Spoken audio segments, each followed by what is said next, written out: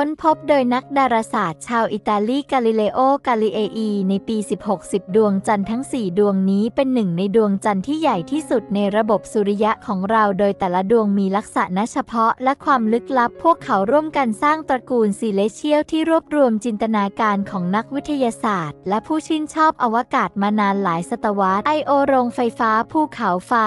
Io เป็นดวงจันทร์บริวารของกาลิลีที่อยู่ใกล้ดาวพฤหัสมากที่สุดและมีลักษณะเฉพาะจากการปะทุของภูเขาไฟที่รุนแรง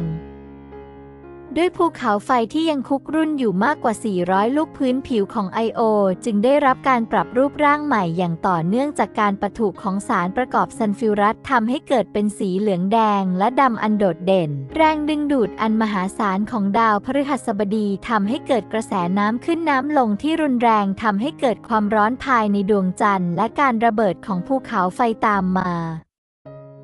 ยูโรปาโลกน้ำแข็งที่มีศักยภาพในการดำรงชีวิตยูโรปาซึ่งเล็กกว่าดวงจันทร์ของโลกเล็กน้อยเป็นเป้าหมายที่น่าดึงดูดใจในการค้นหาสิ่งมีชีวิตนอกโลกภายใต้เปลือกน้ำแข็งนักวิทยาศาสตร์เชื่อว่ามีมหาสมุทรอยู่ทั่วโลกซึ่งอาจกักเก็บสภาวะที่เหมาะสมสำหรับสิ่งมีชีวิตอย่างที่เรารู้กัน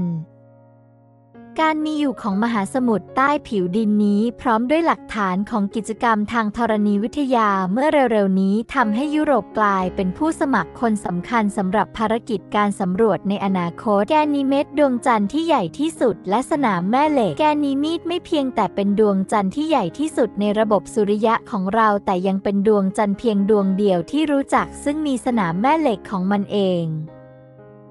คุณลักษณะพิเศษนี้เชื่อกันว่าสร้างขึ้นจากแกนเหล็กเหลวซึ่งคล้ายกับสนามแม่เหล็กของโลกการศึกษาสนามแม่เหล็กของแกนีมีดและปฏิสัมพันธ์ของมันกับสนามแม่เหล็กของดาวพฤหัสบดีสามารถให้ข้อมูลเชิงลึกที่มีคุณค่าเกี่ยวกับการก่อตัวและวิวัฒนาการของวัตถุดาวเคราะห์คาลิสโตโบราณและหลุมอุกกาบาตคาลิสโตเป็นวัตถุที่มีหลุมอุกกาบาตหนาแน่นที่สุดในระบบสุริยะพื้นผิวของมันเป็นข้อพิสูจน์ถึงการทิ้งระเบิดอย่างรุนแรงที่มันต้องทนมาเป็นเวลาหลายพันล้านปีดูเหมือนว่าคาลิสโตจะไม่มีการเคลื่อนตัวทางธรณีวิทยาซึ่งต่างจากพี่น้องของมันโดยรักษาบันทึกระยะแรกของการก่อตัวของระบบสุริยะของเราการวิเคราะห์การกระจายตัวและลักษณะของหลุมอุกกาบาตเหล่านี้สามารถให้ความกระจ่างเกี่ยวกับประวัติศาสตร์ของพื้นที่ใกล้เคียงบนท้องฟ้าของเราได้โลกน้ำแข็งที่มีมหาสมุทรใต้ผิวดินที่ดึงดูดจินตนาการของนักวิทยาศาสตร์และผู้ชื่นชอบอวกาศดวงจันทร์อันเย้ายวนใจดวงนี้มีขนาดเล็กกว่าดวงจันทร์ของโลกเล็กน้อยตกเป็นเป้าหมายหลักในการค้นหาสิ่งมีชีวิตนอกโลกและได้เติมพลังให้กับภารกิจอวกาศมากมายที่มีจุดมุ่งหมายเพื่อไขปริศนาของมัน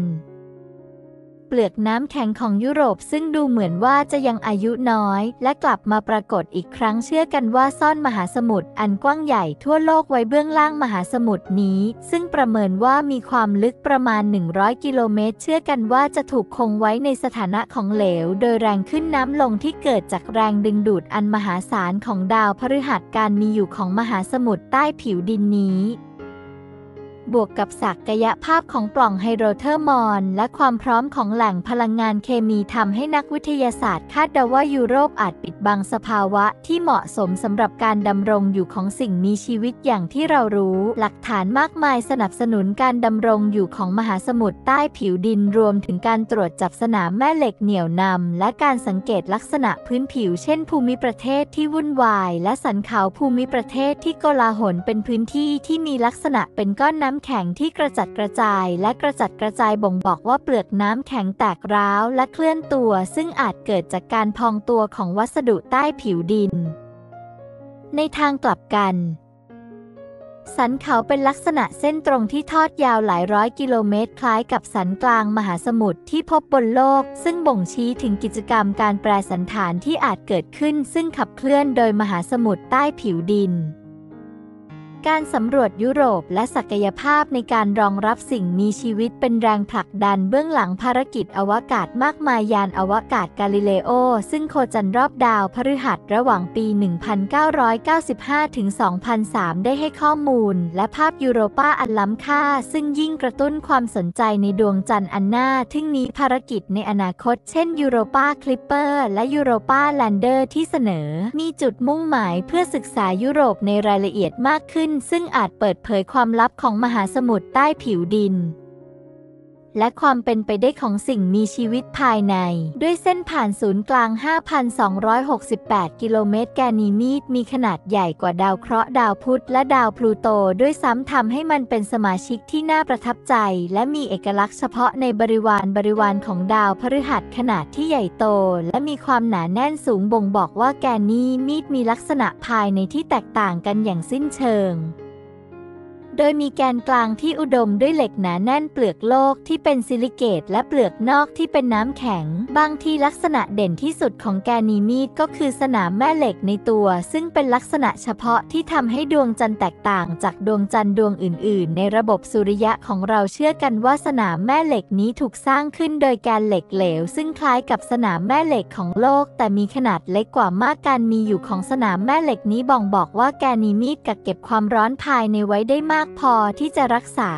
แกนกลางที่หลอมเหลวแม้ว่ามันจะมีอายุมากและอยู่ห่างจากดวงอาทิตย์ก็ตาม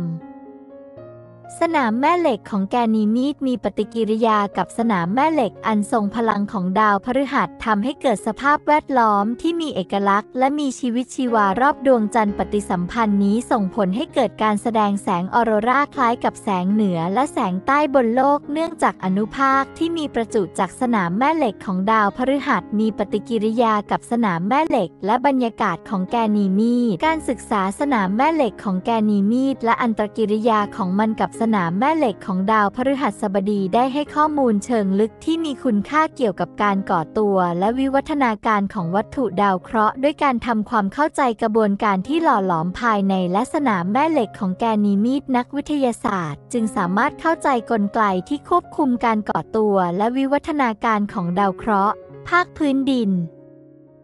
และสภาพแวดล้อมแม่เหล็กของพวกมันได้ดีขึ้นนอกจากนี้พื้นผิวของแกนีมีดยังมีลักษณะทางธรณีวิทยาที่หลากหลายรวมถึงหลุมอุกกาบาตภูมิประเทศที่เป็นร่องและบริเวณที่มีภูมิประเทศเรียบและเป็นหลุมอุกกาบาตสูงลักษณะเหล่านี้ทำให้มองเห็นประวัติศาสตร์ทางธรณีวิทยาที่ซับซ้อนของดวงจันทร์ซึ่งอาจเกี่ยวข้องกับช่วงที่มีการเคลื่อนตัวของเปลือกโลกอย่างรุนแรงและเหตุการณ์การปรากฏของผิวใหม่คาลิสโตซึ่งเป็นดวงจันทร์ชั้นนอกสุดของดวงจันทร์กาลิโดดเด่นด้วยพื้นผิวที่มีหลุมอุกกาบาตหนักซึ่งเป็นข้อพิสูจน์ถึงการทิ้งระเบิดอย่างรุนแรงที่ดวงจันทร์ต้องเผชิญตลอดประวัติศาสตร์ด้วยเส้นผ่านศูนย์กลางประมาณ 4,821 กิโลเมตรพื้นผิวของคาลิสโตจึงเต็มไปด้วยหลุมอุกกาบาตที่มีตั้งแต่หลุมอุกกาบาตขนาดเล็กที่ดูสดใหม่ไปจนถึงแอ่งวงแหวนหลายวงแหวนโบราณขนาดใหญ่ที่มีเส้นผ่านศูนย์กลางหลายร้อยกิโลเมตรซึ่งแตกต่างจากพี่น้องของมันคาลิสโตดูเหมือนจะไม่มีการใช้งานทางธรณีวิทยาเป็นเวลาหลายพันล้านปีโดยรักษาบันทึกที่น่าทึ่งเกี่ยวกับประวัติศาสตร์การทิ้งระเบิดในช่วงต้นของระบบสุริยะกิจกรรมทางธรณีวิทยาภายในที่ขาดไปนี้มีสาเหตุมาจากระยะห่างของดวงจันทร์จากดาวพฤหัสบดีซึ่งส่งผลให้ความร้อนจากกระแสน้ำลดลงและโครงสร้างภายในมีเสถียรภาพมากขึ้นการกระจายตัวและลักษณะของหลุมอุกกาบาตเหล่านี้ให้ข้อมูลเชิงลึกอันล้ำค่าเกี่ยวกับความถี่และความรุนแรงของผลกระทบที่เกิดขึ้นในช่วงแรกของวิวัฒนาการระบบสุริยะของเราด้วยการศึกษาขนาดความลึกและสันฐานวิทยาของหลุมอุกกาบาตเหล่านี้นักวิทยาศาสตร์สามารถสร้างจำนวนประชากรของผู้ส่งผลกระทบที่ถล่มดวงจันทร์ขึ้นมาใหม่ได้รวมถึงคุณสมบัติของวัสดุพื้นผิวที่กระแทกด้วยนอกจากนี้การวิเคราะห์ชั้นอิเจกตาที่ล้อมรอบหลุมอุกกาบาตสามารถเปิดเผยข้อมูลเกี่ยวกับองค์ประกอบและโครงสร้างของชั้นใต้ผิวดินของคาลิสโตได้ข้อมูลนี้เมื่อรวมกับเทคนิคการสำรวจระยะไกลและการทดลองในห้องปฏิบัติการช่วยให้นักวิจัยเข้าใจโครงสร้างภายในของดวงจันทร์และกระบวนการที่หล่อหลอมวิวัฒนาการของมันได้ดีขึ้น พื้นผิวหลุมอุกกาบาตอย่างหนักของคาลิสโตยังเป็นจุดอ้างอิงอันทรงคุณค่าในการทำความเข้าใจประวัติผลกระทบของวัตถุดาวเคราะห์อื่นๆในระบบสุริยะของเราเมื่อเปรียบเทียบประชากรปล่องภูเขาไฟบนคาลิสโตกับบนดวงจันทร์ดาวเคราะห์และดาวเคราะห์น้อยอื่นๆนักวิทยาศาสตร์สามารถพัฒนาความเข้าใจที่ครอบคลุมมากขึ้นเกี่ยวกับช่วงเวลาและความรุนแรงของการโจมตีด้วยระเบิดที่เกิดขึ้นตลอดประวัติศาสตร์ของระบบสุริยะ